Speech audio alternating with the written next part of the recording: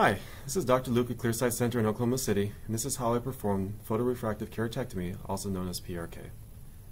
So here I'm just getting the eye ready for surgery, and the first thing we start with is to move the eyelids and eyelashes out of the way.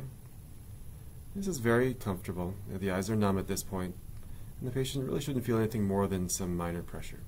There's just a little device to help keep the eyes open. Now, I ask the patient to look up at the bright green blinking light. And here I'm just getting the eye in focus, and I applied another anesthetic drop just to be sure that the patient doesn't feel anything. Now here I'm using 20% alcohol,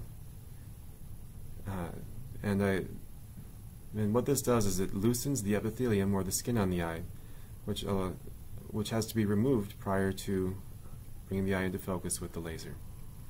I do this for approximately 25 to 30 seconds, making sure to get all of the epithelium and not touching the stem cells on the outer aspect of the cornea, known as the limbus.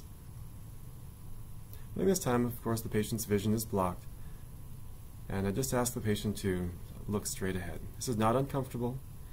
Again, a little bit of pressure is all that somebody would feel during this. Okay.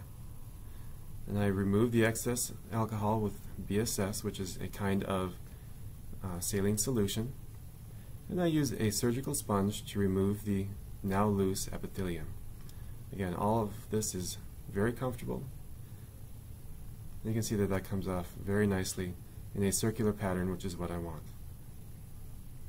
Alright, and here I'm just touching up the edges. I want to make sure that I'm treating as much of the cornea as possible with the laser.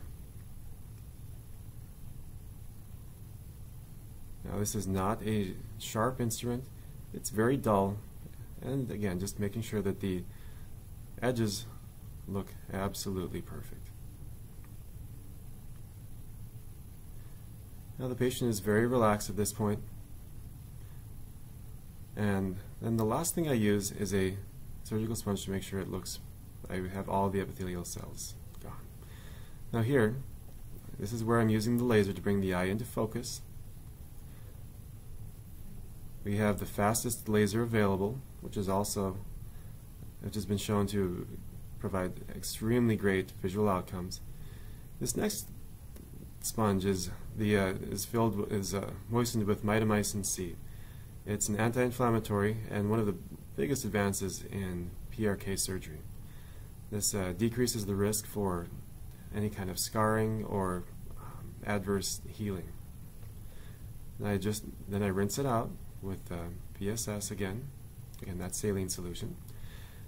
Then the next thing I use is a very cool, almost frozen surgical sponge, which has been shown to decrease discomfort during the healing process.